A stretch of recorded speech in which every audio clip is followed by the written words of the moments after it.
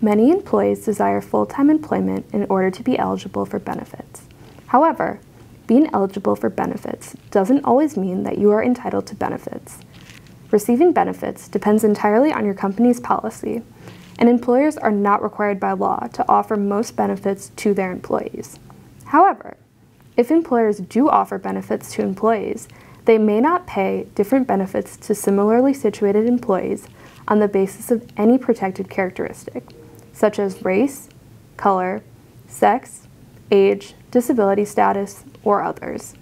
You may be entitled to some benefits under the Affordable Care Act if you work for an employer who has 50 or more employees and you work at least 30 hours per week for 120 days, or 130 hours in a calendar month.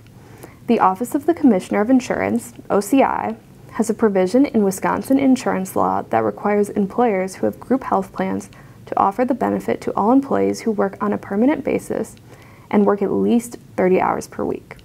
For questions on this topic, contact OCI at 608-266-3585. For more information about Affordable Care Act coverage, you may contact the United States Department of Labor Employee Benefits Security Administration at 312-353-0900.